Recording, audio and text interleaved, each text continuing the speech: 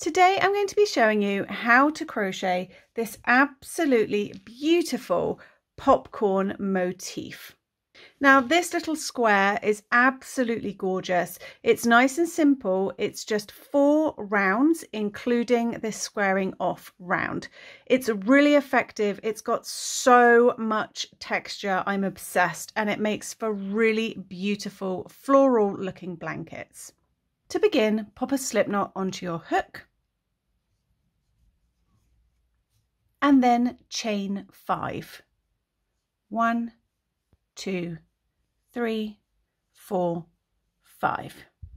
Now we're going to form a little ring in which we can work all our stitches. So to do that, we're going to slip stitch into that very first chain that you made. Just work a slip stitch in there,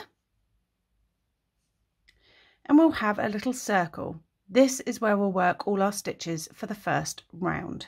So for round 1, we're going to chain 3, 1, 2, 3, which counts as our first double crochet, and then I'm going to turn my work. Now this tail, I want to work over it and ensure that it pulls nice and snug at the end.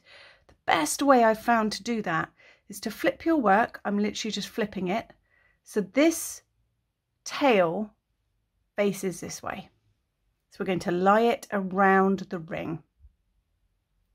Now working over that tail and into this central ring here where I'm popping my finger out, we're going to work 15 double crochet stitches. So I've just folded this tail out the way, and into that ring 15 double crochet stitches.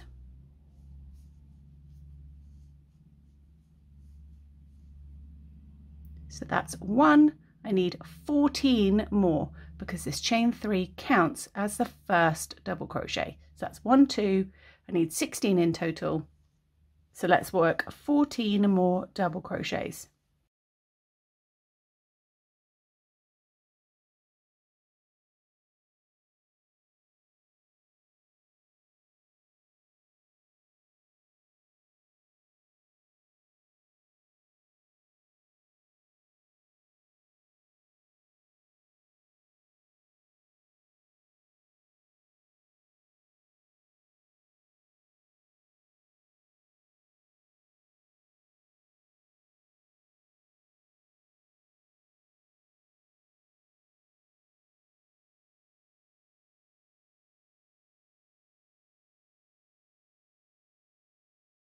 If you start to run out of room, you can scooch these stitches around.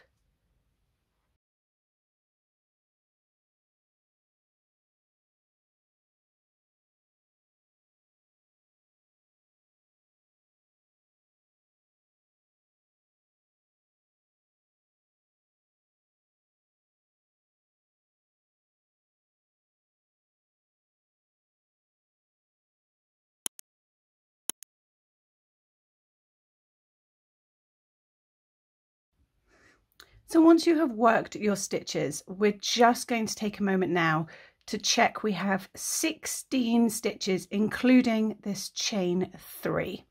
It's vitally important we have 16. If we don't get this first round right, all the others will be off. So just count your stitches. 1, 2, 3, 4, 5, 6, 7, 8, 9, 10, 11, 12, 13, 14, 15, 16. Once you're happy you have the correct amount of stitches, we're going to slip stitch to the top of that initial chain 3. So just straight into the top there, work a slip stitch, then chain 1, cut your yarn, leaving a long length to weave in afterwards, pull that out and pull that tight. Now the tail from your chain ring, we're now going to pull that, and it should cinch that central ring closed.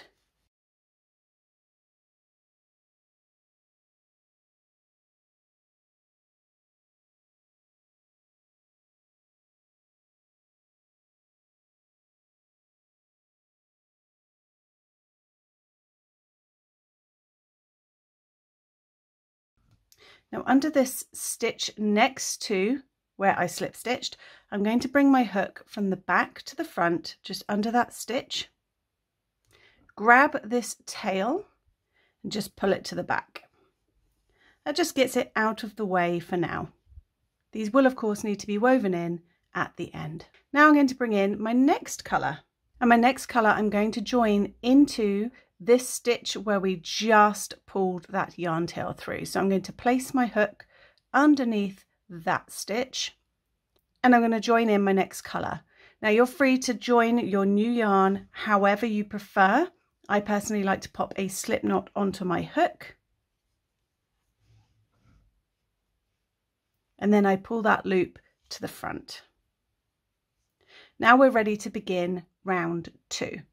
For round 2, to begin, chain 2, and into that very same stitch we're going to work 1 double crochet stitch.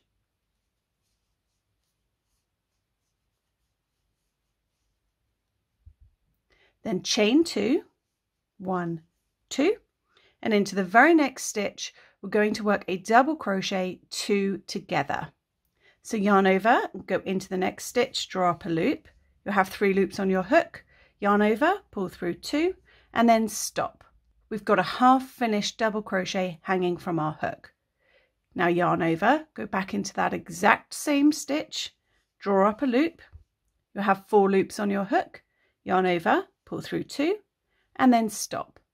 You'll have 2 half finished double crochets hanging from your hook and 3 loops on your hook. Yarn over and draw through all 3 loops to bring those 2 double crochets together. Chain 2, 1, 2, and we're going to repeat into the next stitch a double crochet 2 together. So yarn over, go into the stitch and draw up a loop, yarn over, pull through 2, and then stop. Then again, yarn over, go back into that same stitch, draw up a loop, yarn over, pull through 2. Then once you have 2 half finished double crochets hanging from your hook and 3 loops on your hook, we're going to draw them together. So yarn over, pull through all 3 loops. We're going to repeat this all the way around. Chain 2, double crochet 2 together in the next stitch.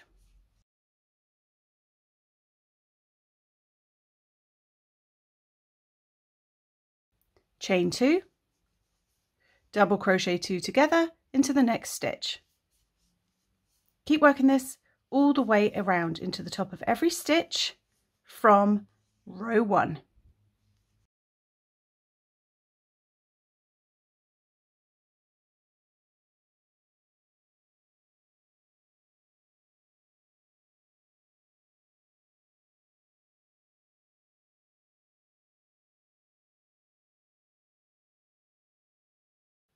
Now I've worked my way around into the top of every clear stitch I can find. So I have 1, 2, 3, 4, 5, 6, 7, 8, 9, 10, 11, 12, 13, 14, 15 of these double crochet 2 togethers.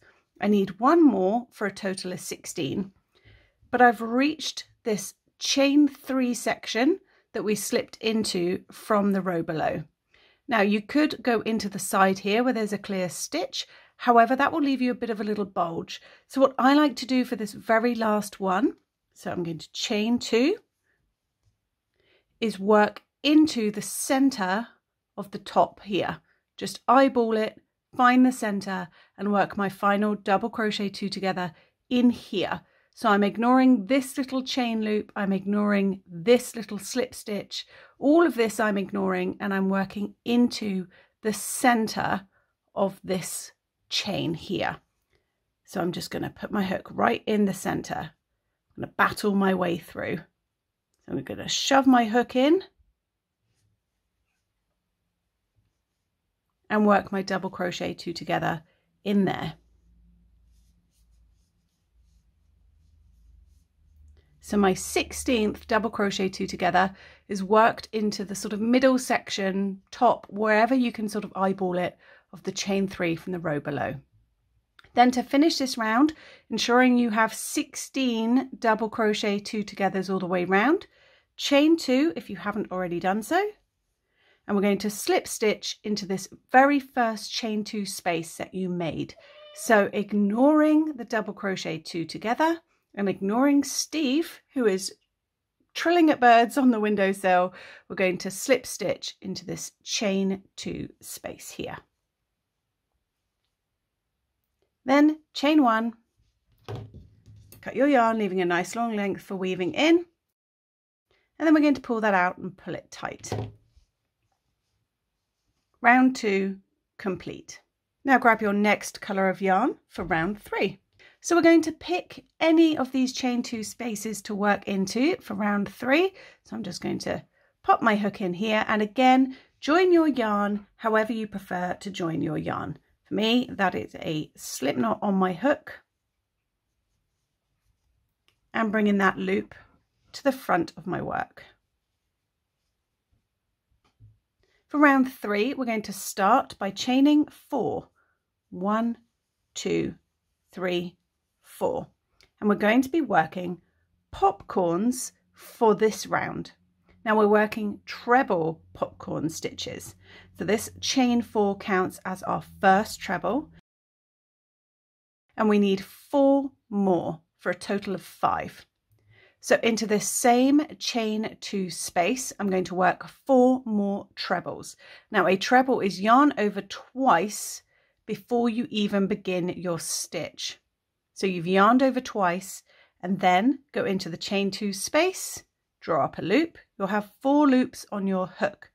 Yarn over, draw through 2, yarn over, draw through 2, then yarn over and draw through those final 2. It's a nice tall stitch. So that's 1. I need 3 more. So again, yarn over twice before you go into the chain 2 space.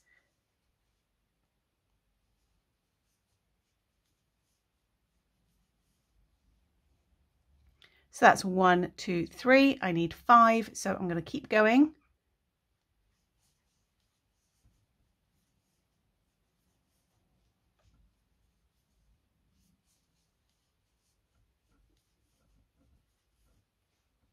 So I've got my chain 4, which counts as the first treble, then 4 more trebles.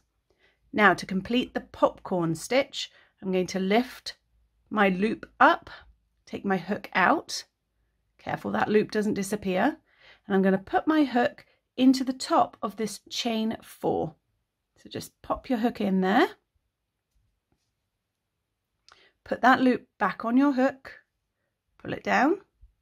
And then I'm going to draw this loop through the top of that chain. That creates your popcorn stitch. Now chain 3, 1, 2, 3. And into the next chain 2 space, work a 5 treble popcorn stitch. So we're going to work 5 treble stitches into here, and then we're going to form the popcorn. So remember, yarn over twice before you begin any one of these stitches. So 5 trebles into the next chain 2 space. It's 1,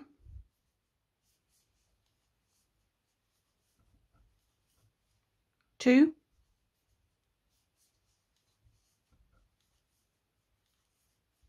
3,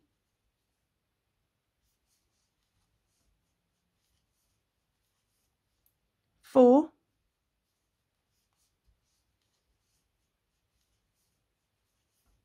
and 5.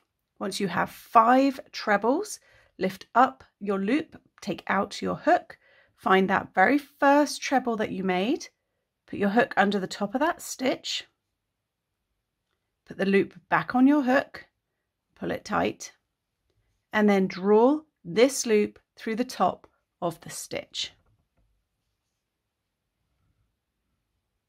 Chain 3. So we're going to repeat this little section into every chain 2 space all the way around. 5 trebles, which then you form a popcorn, and then chain 3. So 5 trebles,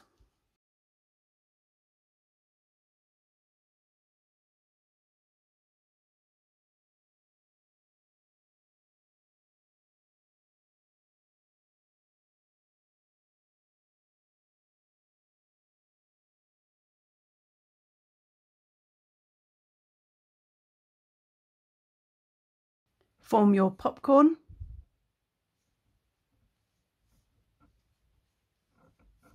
Chain 3. Work this into every chain 2 space around.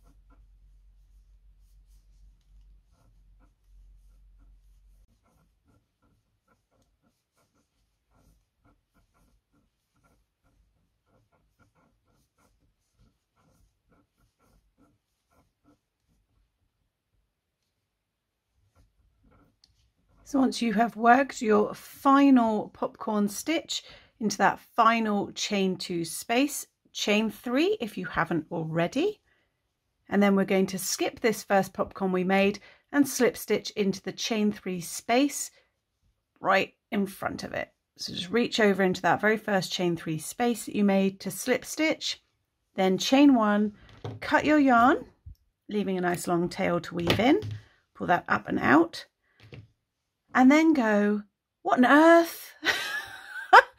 Don't panic if your motif is looking like this. Just push it down. It's the texture of these incredible popcorns. If you just push down round 2, you'll see you have this amazing circular, very textured motif. You should have 16 popcorn stitches with 16 chain 3 spaces in between them. Now grab the colour for your final round. For round 4, again pick any of these chain spaces and attach your yarn with your preferred method.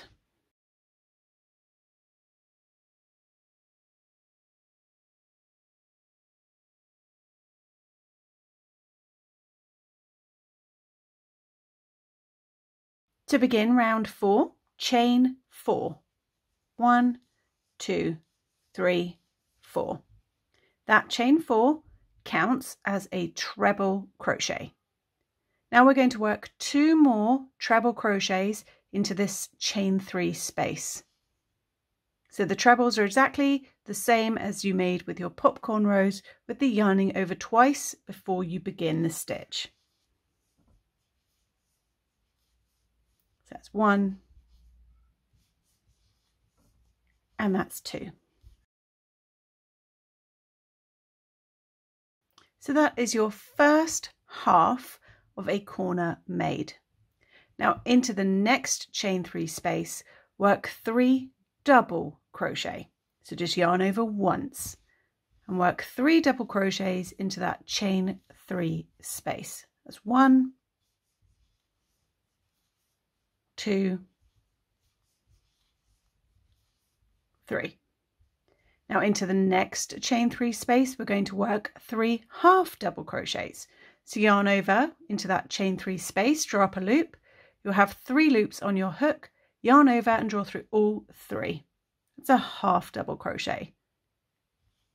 So we want 3 in total.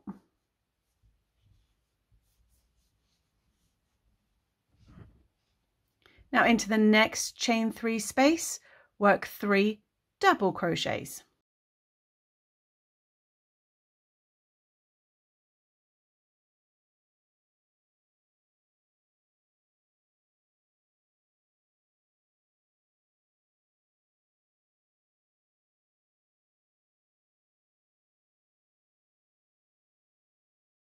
Then into the next chain 3 space, we're going to work a corner. Now that is 3 treble crochets.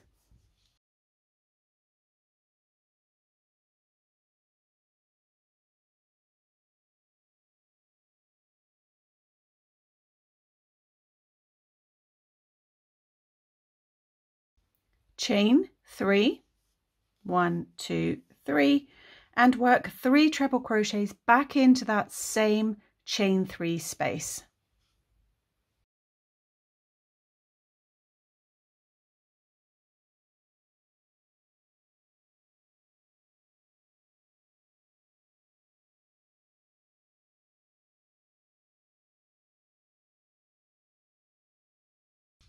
So we're going to be squaring off this popcorn flower motif.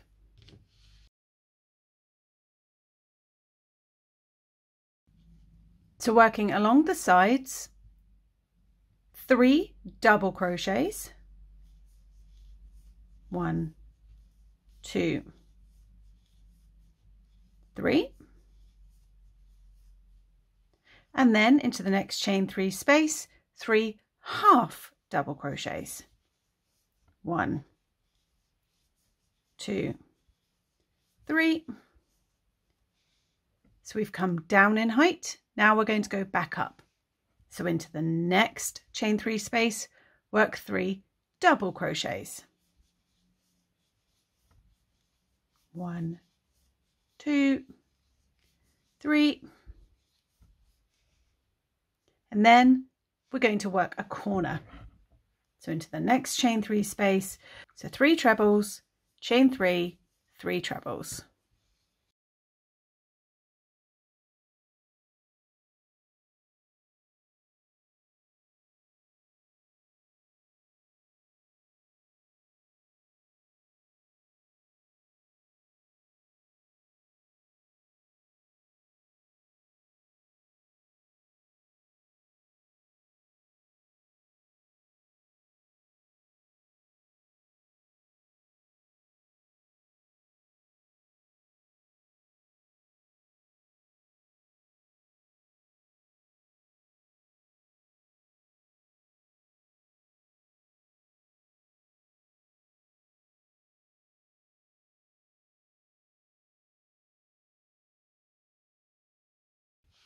So we're on to our third side now.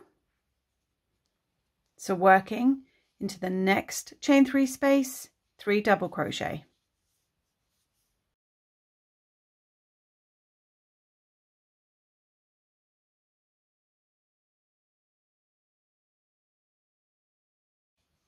Then 3 half double crochets into the next chain 3 space. Then 3 double crochets into the next chain 3 space.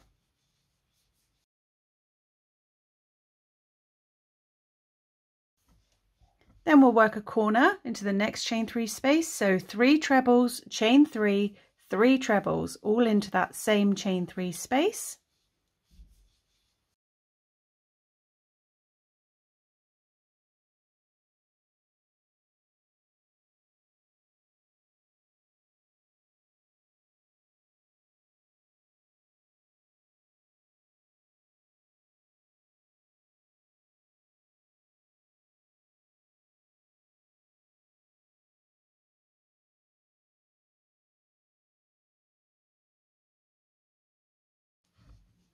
Then we're on to the final side, so 3 double crochets into the next chain 3 space,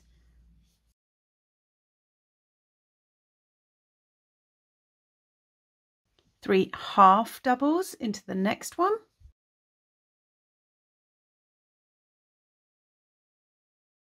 followed by 3 doubles into that final chain 3 space.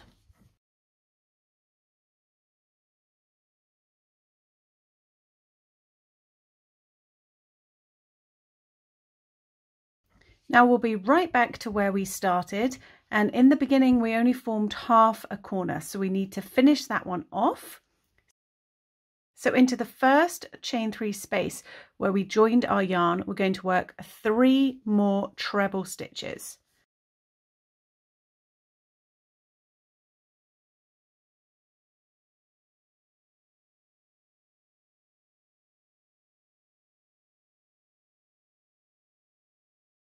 Then chain 3, 1, 2, 3, and we're going to slip stitch to join to the top of this chain 4 that you made right in the very beginning.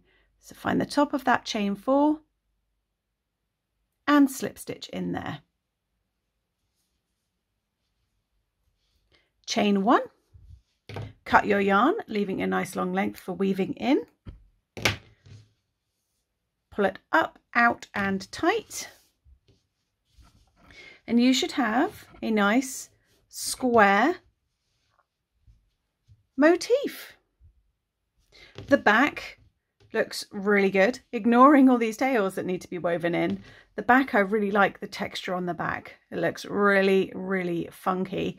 And from the front, I mean, this motif is just incredible. These popcorns, so much texture, makes for a really fantastic motif. When it comes to joining your squares, the world is your oyster. You can crochet them together or sew them together. For my particular blanket, I made all my popcorn motifs first, and then as the last step, I joined them in cream using continuous join as you go. I have a playlist full of joining techniques, so I've got you covered there too. This motif makes really, really pretty blankets. So yeah, join them however you see fit. So I hope you enjoyed this tutorial. I hope you go on to make one of these beautiful popcorn motifs blankets for yourself. Please do let me know what you think of this motif down in the comments section. And until next time, happy crocheting. Bye.